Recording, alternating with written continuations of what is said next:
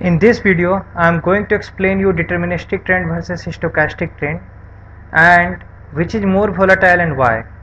Take a look at the deterministic trend equation.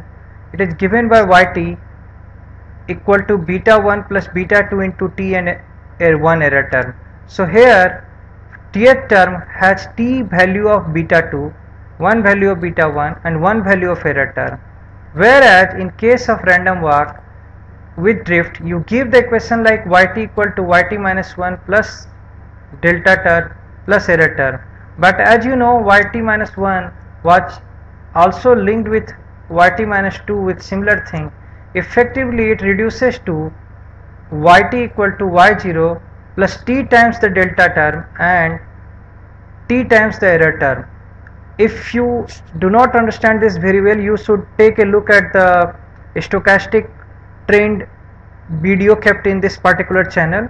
That particular channel is named as random walk model with drift. So essentially here yt has one y0 term, t delta term and t error term. The t error term, this has one error term, this has t error term, makes it very much very volatile.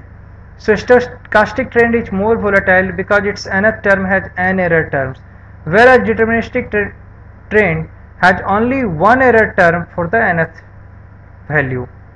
So if you take a look at graphically that how does it look like, the same thing, I have put one equation, you can take a look. Here it's this fixed value plus error term plus this drift into, this is beta 2 into t component. Everywhere if you take a look, this is like this into this is very much like the beta 2 into t component.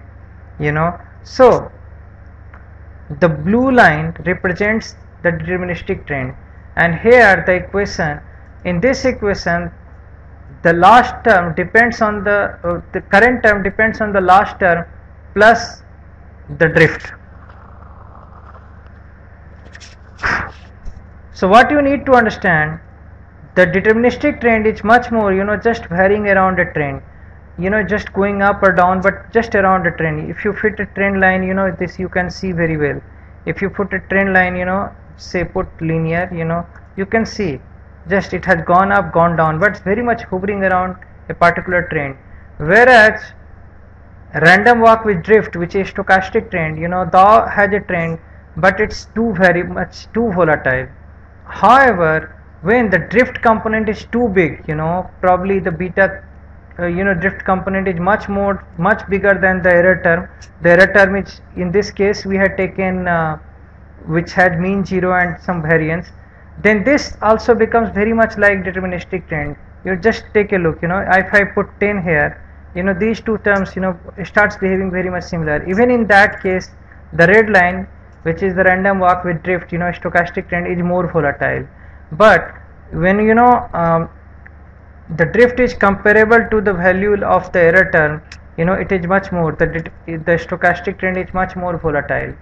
So now coming back to this, you understood that stochastic trend is more volatile than the deterministic trend, and very much the nature is that because stochastic trend has the tth term has t error terms, whereas in case of deterministic it has only one error term.